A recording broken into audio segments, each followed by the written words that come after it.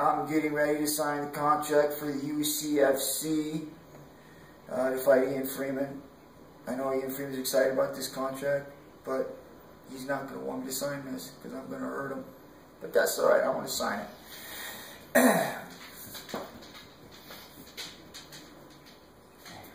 There's my signature. A little word to the fans there. Can't wait to get up there, can't wait to fight. If I could ever give back to the fans something, I'm going to give them this fight from me to them.